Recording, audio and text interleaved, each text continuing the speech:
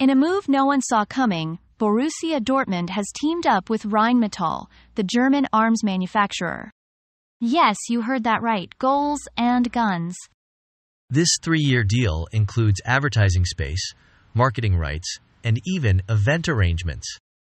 It's like mixing football with an action movie.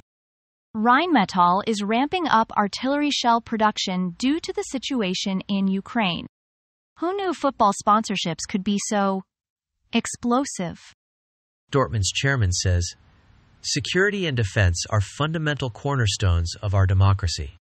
Translation: we like our goals as much as we like our tanks.